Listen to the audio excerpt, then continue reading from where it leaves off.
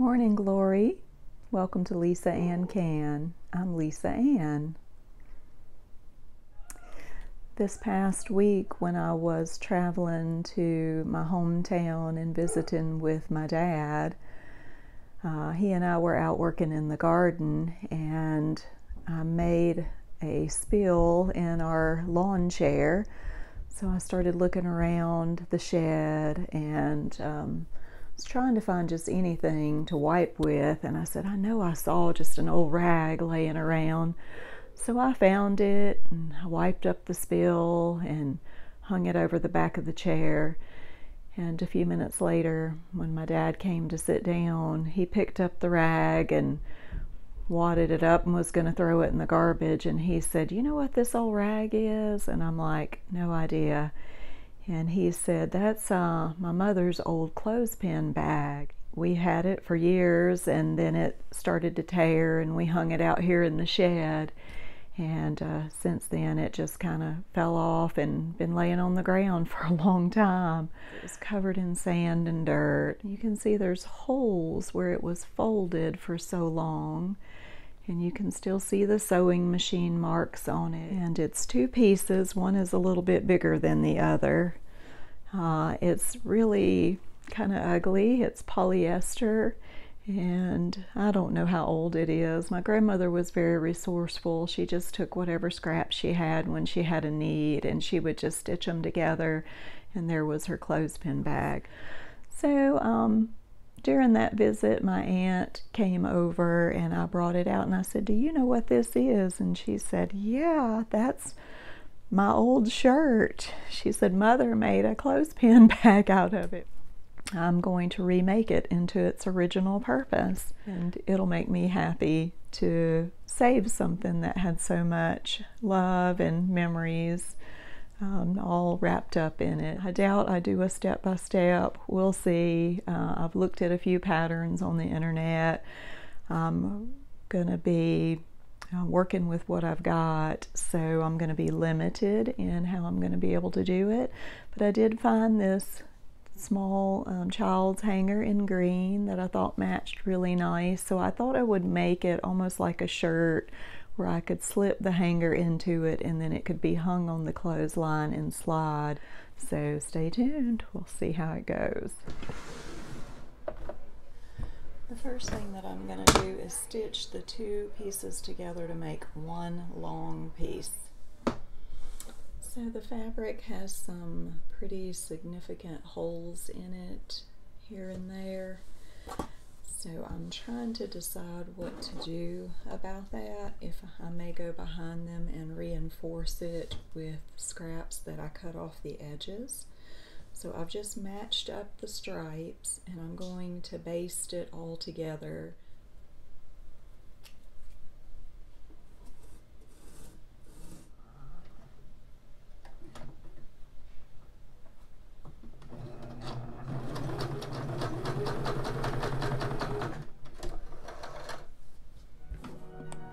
So I think I've got it pinned where I want the hanger to go.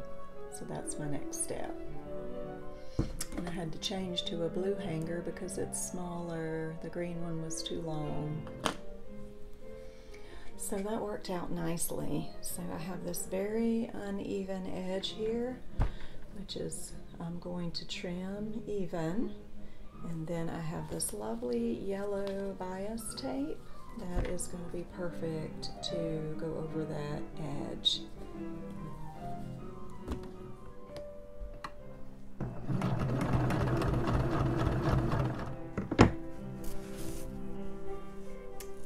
Okay, when I'm done, that's going to look real sweet. Okay, that turned out like I hoped it would.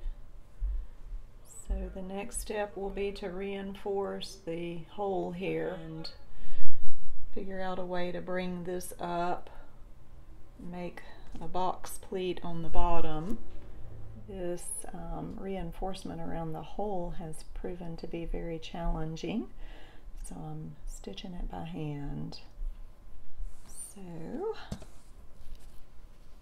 there's the top, and this is going to ultimately fold up and be here underneath, but it'll be open so that you can stick your hand down in there and reach in and get the clothespins out.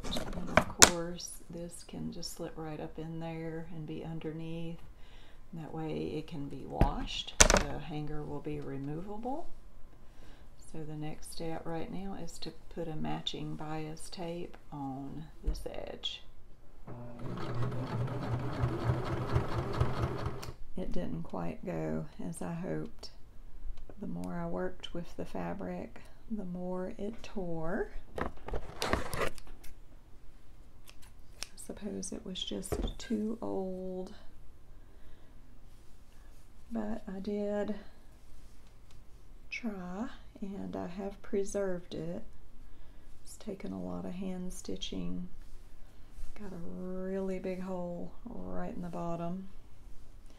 So I'm thinking that maybe it'll just be a wall hanger for some very gentle keepsakes, and maybe I'll just make her a clothespin bag brand new. I think that's what I'll do. So there's some Bible verses about not adding, new material to old material.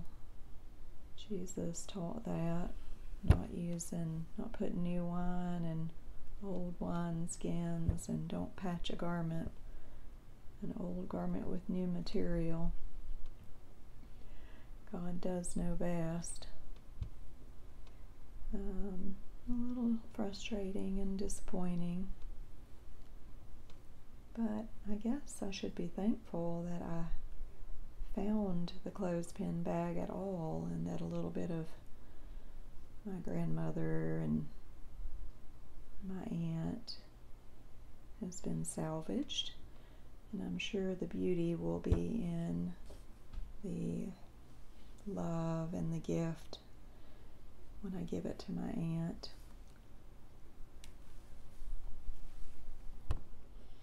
So I decided I would patch the hole with an old garment.